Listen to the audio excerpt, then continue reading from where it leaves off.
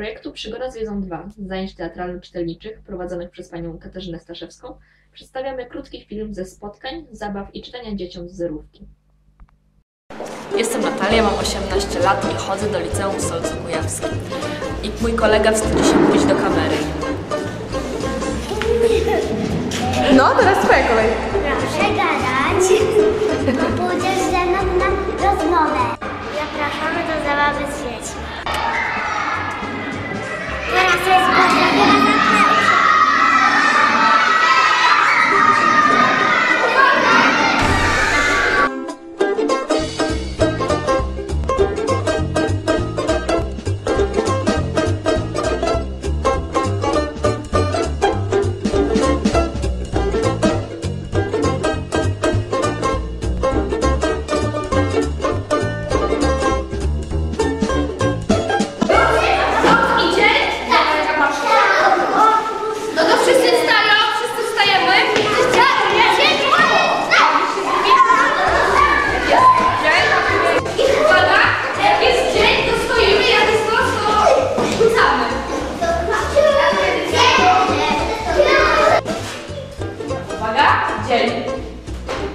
Dzień.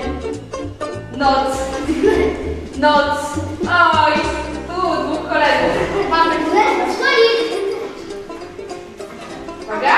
Dzień. Noc.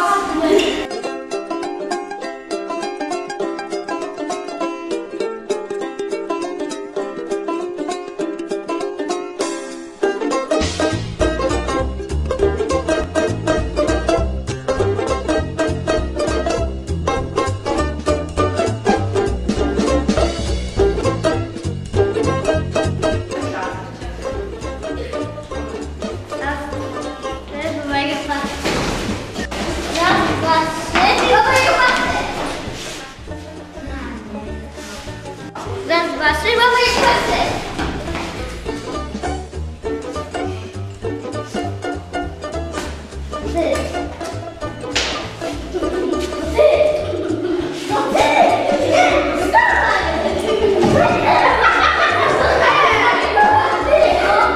Ale tak nie siągniemy.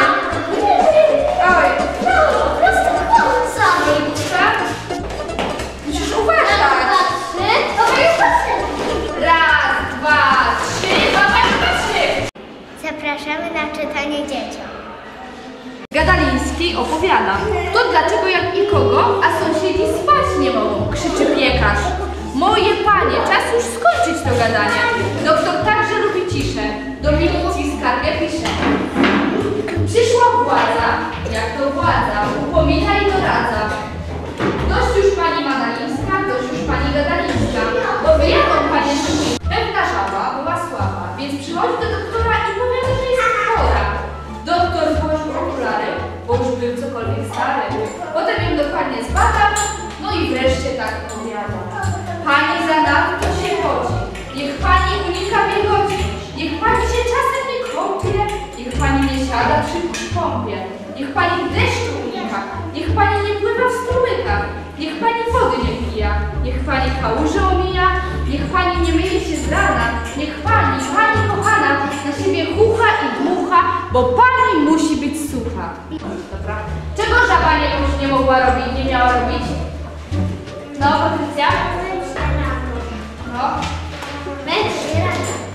Kolega? Czego jeszcze? Mogła się omijać kałużą. No, Kacper? I jeszcze nie mogła wsadzić do wody. Nie mogła się kąpać. Co jeszcze? Co musiała na siebie robić?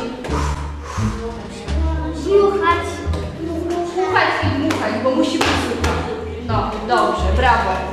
Na zajęciach uczymy dzieci wielu zabaw grupowych i czytamy im bajki, których chętnie słuchałyśmy będąc w ich wieku.